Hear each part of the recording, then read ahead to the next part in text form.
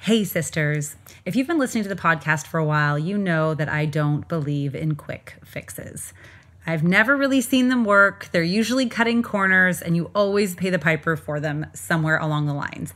However, being the efficiency junkie that I am, I love discovering tools that can give you more bang for your buck. This is how I look at my food and my nutrition. This is how I look at my movement and workouts. This is how I look at my sleep, my breath, my pleasure, anything that's giving me energy instead of taking away. And there are definitely tools out there that give more than the average bear.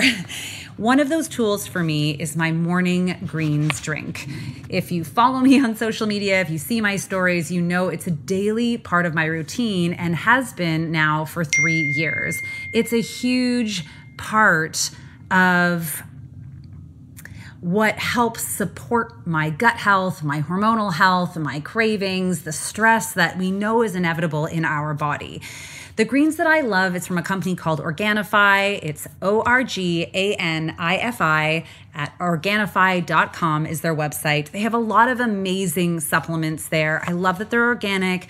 I love that the products that they have are created in a way that your body can get the most out of them. There's a lot of supplements out there where you take them and they are not being properly absorbed in your body. What I love about my greens juice, this is my favorite thing from them, is that it is the most potent thing you can put in your body very first thing in the morning. I mix a scoop of it with some ice and a huge shaker of water, and I rehydrate myself. I support with the adaptogens the stress that is happening in our body and making our hormones worse.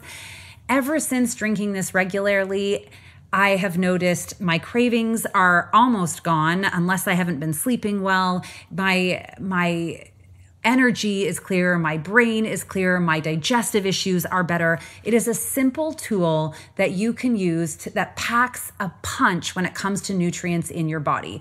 So if you are looking for something that is quick, that can support you, that tastes really good, and that you know is providing value to your body, whether you're in major distress or not, this can be a powerful tool to add to your toolbox. The Organifi green juice, and they give 15 to 20% off to all of my listeners. You just need to use Bria as a discount code at checkout for any of their products, but I love the green juice. All right, let's dive into this week's episode. What's up, sisters? Welcome to the Period Whisperer podcast. I'm Bria. I'm your host. If you're new, I'm so happy you are here. I'm your perimenopause and menopause sister, your holistic trainer, hormone specialist, translator of your female body. I'm a recovering people pleaser and hustle addict turned body whisperer and hormone decoder. And I am here to help you de-stress your body, decode what it is saying, become the CEO of it, and own your own health, energy, and weight loss again. This show is for you, the overwhelmed, overworked, underappreciated step woman who dreams of a body they feel strong, energetic, and sane in. The woman who knows that she shouldn't just wave the white aging flag and believes in a body and life of peace, love, and purpose. But you don't just know how to get there yet. So if you are stuck in your body, your energy, your life, you are in the right spot. Let's lean in and learn what our bodies are saying to us. Hey there, sister. I hope that this podcast episode finds you in a place that's ready to change. Maybe you are already changing. Maybe you've been implementing things in here. Maybe you are in my posse, or maybe you have reached out already, or maybe you've been watching from the sidelines. Either way, I thought I'd take a different approach today. And even though I know I'm here sharing a lot of things on social media and in my emails and here on the podcast, I know that I can always go deeper. I can reach you from a deeper point. And I know that in all the years that I have connected with people, because it's one of my favorite things is feeling connected to someone else, that when I've really needed help the most, it's meant a lot to me to seek help from someone who understands where I'm coming from. For me, that always feels like they know exactly how I feel, and if they were able to get themselves out of that, if they were able to move themselves to the next level, if there's somewhere I want to be going and they understand where I am, that they're the right person for me to connect with. So I thought today I would take this time and vulnerably share a journal entry with you from when I was in the depths of my hormonal chaos a few years ago now. So I'll take you way back to 2019. And it's funny because when I was young, one of the things that brought me so much pleasure and one of my sort of emotional outlets was writing. I always wrote. I still have so many journals that I wrote like cover to cover and wrote entries in. I wrote poetry and I wrote short stories, and my favorite classes in high school were the creative writing ones. I loved reading and writing. And when things got hard in life, when I started losing myself a little, I lost that part of myself. I think that maybe I didn't trust what was going to come out on the page, and maybe I started listening to everyone else outside of me instead of inside of me.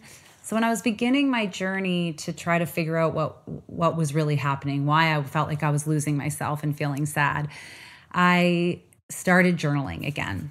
And so today I'm going to read you a journal entry, and I'll share, hopefully it'll give you some insight into how I was feeling at that time. And then I can walk you through how I got out of it. And hopefully that'll give you some, if it connects with you, if it resonates with you, or maybe it resonates with someone else, maybe you'll begin to understand where I was because you see it in you. And maybe you'll start to recognize in you that you can get to the other side of it.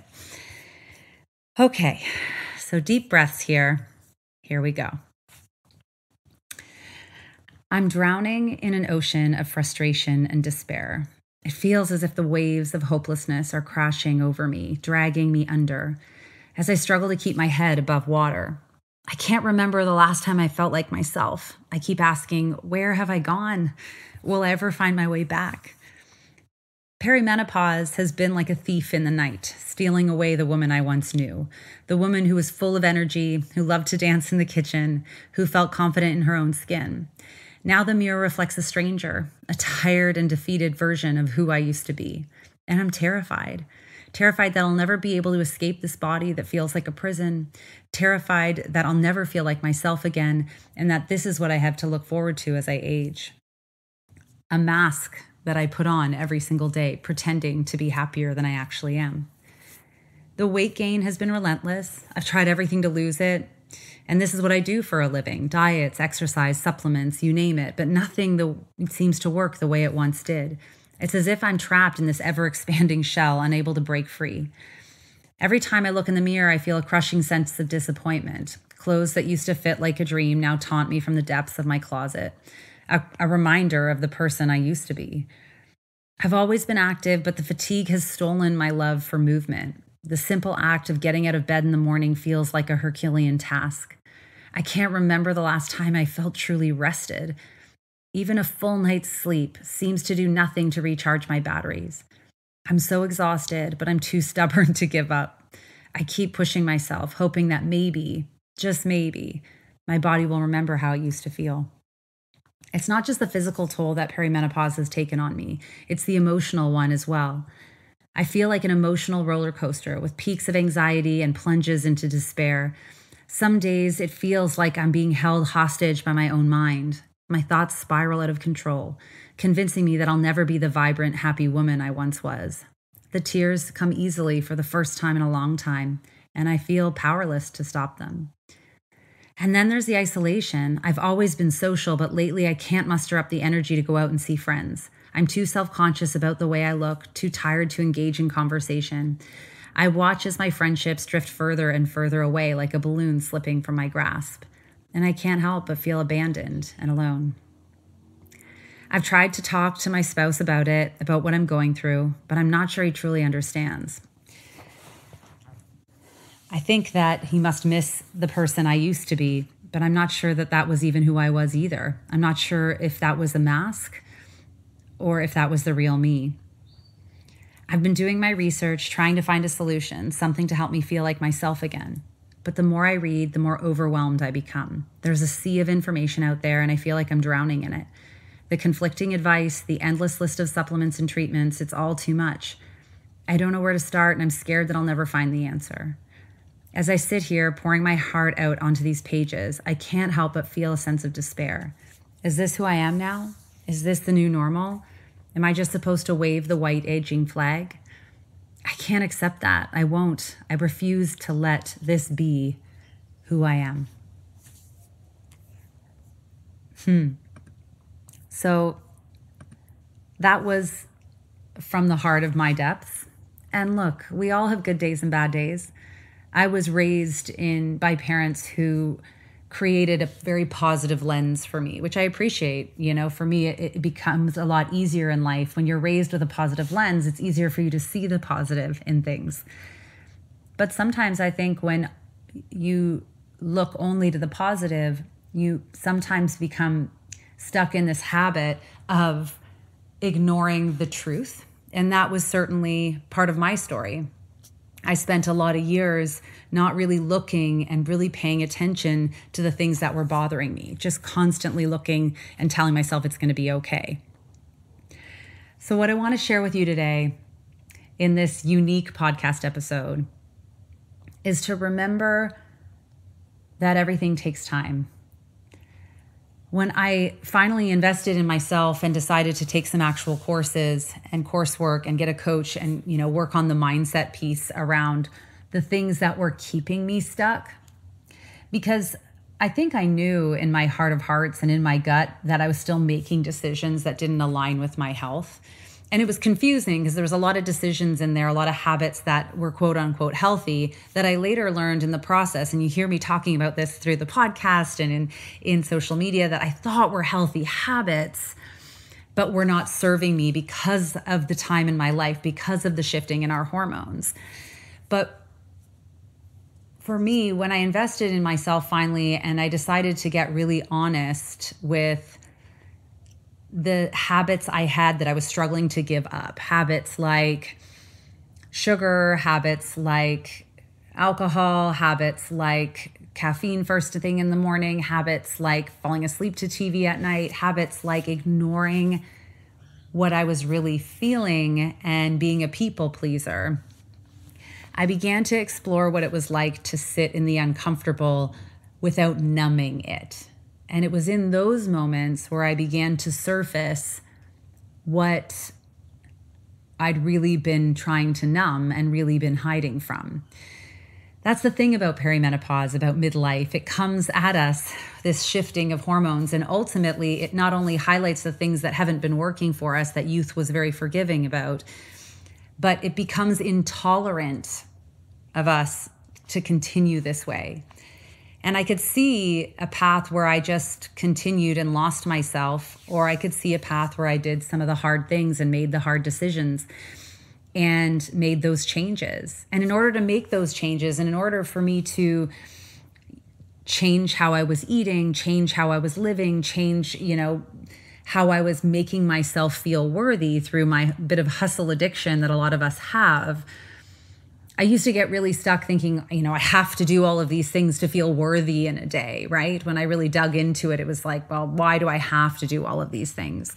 And I didn't want to ask for help because when I had asked for help, it hadn't been there. And I just took it on myself to do it anyway because I felt the need to have those things done. And that's how I made myself feel worthy. I realized I needed to do the mindset work to heal the pieces underneath so that I didn't always seek for something to numb. And when I needed help in that area, I needed to learn different tools like breath work and meditation, tools like yoga, tools like cycle syncing and syncing my hormone rhythm with my activities. I needed to learn different ways, tools like setting boundaries, right? Setting boundaries and vocalizing your needs. I needed to learn different tools. So if you're listening to this podcast episode and anything in my journal entry resonates with you, I want you to first know you're not alone. It doesn't have to be this way. And no matter what, we're kind of looking at a place in time where there is some work to be done. But we can look at it like this is going to be hard, and I'm just getting old and I hate this and it's awful, or we can put a productive lens on it, not just a positive one, but a productive one, and say, but now I'm finally ready. My body, mind, and soul is finally ready and strong enough for me to make different decisions in my life and support me into becoming who I wanted to be all along, who I truly am all along. So for you, whether that's just learning to deal with emotions, whether that's recognizing maybe you're not happy in your career and you want to make a shift there, recognizing that maybe the relationship you're in isn't great, recognizing that maybe you need to have some therapy to process through some trauma, whatever it is that's keeping you stuck and unable to follow the strategies that you know are healthy for you, this is the most perfect time to do that work, because your body and your brain are no longer ready and able to dust things under a rug. So if you haven't already, go and download my 10 Laws of Healthy Hormones, which is free. Go back and listen to some more of these episodes, or reach out and come and join us in the Perimenopause Posse, or schedule a hormone healing analysis and let me help you create a plan and isolate what's sticking in there for you. Or go all in and let's connect and see if we're a fit for one-on-one coaching, or go and find someone who does feel like a fit for you. What matters most is that you know that perimenopause is not a small thing, it's a big thing, that we need to understand it and understand what our bodies are saying to us, that it's an amazing opportunity for us to make the changes we want to make, and that we can't put it off anymore. I think that's the gift of midlife. It knows that we're midway. It knows that we have still another, hopefully 40 plus years to go. And it's life's way and our body's way of reminding us to soak it all in, to squeeze it all out, to live it exactly how you've always wanted to live. Okay, sisters, thank you for always being here, for listening, for showing up, for your messages. Please message me. I love when you message me. I answer all my DMs myself. Let's go out into the world and be more in our lives and not just less on a scale. And our bodies will follow. I'll catch you next time.